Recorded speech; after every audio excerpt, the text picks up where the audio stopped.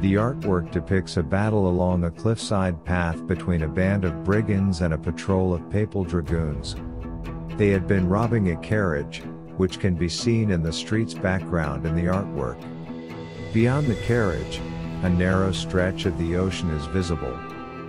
In the foreground, two bandits are engaged in action with two cavalrymen. After wounding the soldier's horse with a knife in his right hand, the first individual is going to be shot with a pistol while being restrained by a neckerchief.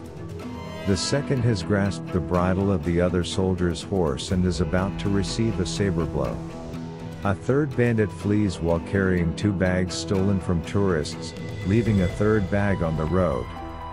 A fourth bandit fires a weapon at the soldiers, covering the escape of his buddy.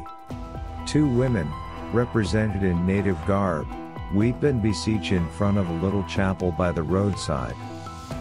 Further back on the right side of the painting, other brigands wait along the slope of the hill, with some fleeing while dragging a woman in a long blue dress, likely a captive carriage passenger. Others are positioned behind stones and observing the spectacle below. Along the road, a third cavalryman and some soldiers on foot fire muskets at the fleeing bandits. The carriage in the background is empty, and a deceased person and horse lie by its wheels.